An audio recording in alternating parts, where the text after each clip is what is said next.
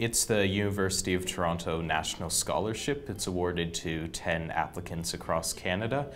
And the way you apply is the university encourages all high schools across Canada to nominate a nominee for their National Book Award, which goes to a student who exemplifies creativity and originality, as well as good academic standing and community and extracurricular involvement. I had to describe myself in the third person, list my academic and career goals, list the courses I was taking, provide a reference letter, as well as write an 800-word essay using 5 words that they provided. And the words they provided were pen, worth, transpire, filter, and relic.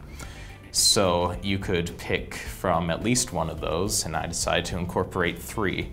So the thesis of my essay was the evolutionary relic of kin selection causes us to see the worth of people from other cultures through a filter.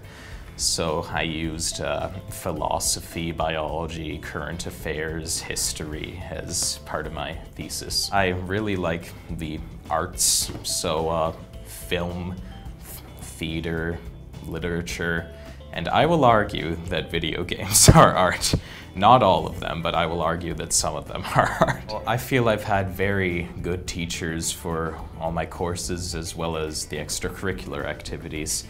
Like Mr. Bond in biology went beyond just teaching the curriculum to make us look critically at world issues through a scientific biological lens. Like he screened Richard Dawkins' documentary, The Fifth Ape, for us, which I feel was very illuminating and I drew from partially for my 800-word essay. I've greatly enjoyed being part of Central Singers and Symphonic Band, currently both conducted by Mrs. Paula Ortelli. I feel she's done a great job conducting those ensembles.